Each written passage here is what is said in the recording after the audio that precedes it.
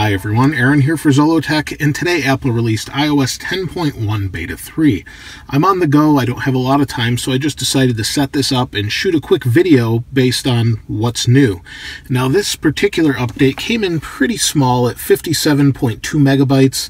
It really isn't anything significant, but a lot of people online are saying it adds portrait mode, which has been here since iOS 10.1 Beta 1. So Beta 3 has a build number of, you'll see it down here, it is 14B71, and this particular update really doesn't have a whole lot new in it, from what I can tell. It's basically a very small bug fix update. Now the portrait mode that everyone is talking about is actually this portrait right here, and portrait mode takes portraits of different objects. In fact, let me show you my lock screen here.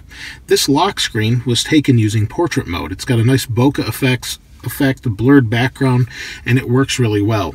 And this camera update is really great, but it's specific to this particular lens. And these lenses, it uses both lenses to basically sense depth and give you that depth effect. Let me show you some other photos. So here's one of the photos I took using the bokeh effect. Here's another one. That's the one that's my wallpaper. Took another one. There's another one. It takes really nice photos. And the bokeh effect, this one's not using bokeh, that's just the camera. The bokeh effect basically gives you two different photos when you take it. You'll see this is a nice one as well. Nice blurred background.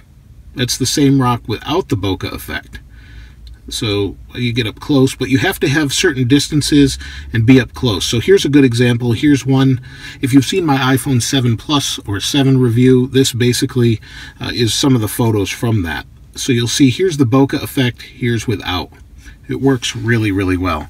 So other than that, there's really nothing in this update. So I thought I'd just record this while I was on the go and kind of show you what this update was all about. Nothing really else really going on. I had pretty good battery life in the last update, and hopefully I will with this one too.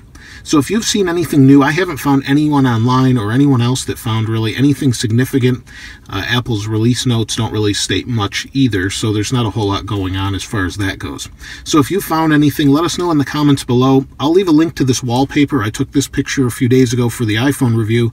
I'll leave a link to that in the description below also. But if you found anything, let us know. If you haven't subscribed already, please subscribe and like. As always, thanks for watching. This is Aaron. I'll see you next time.